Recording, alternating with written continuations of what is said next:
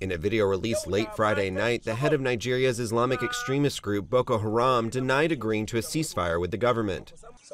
Therefore, I am telling you that we have not made ceasefire with anyone. Only battle, hitting, striking, and killing with guns is what we long for, like a tasty meal. The leader of Boko Haram also dashed any hopes for a prisoner exchange for the more than 200 schoolgirls abducted by the group in April, saying they had all converted to Islam. We married them off. They are in their marital homes.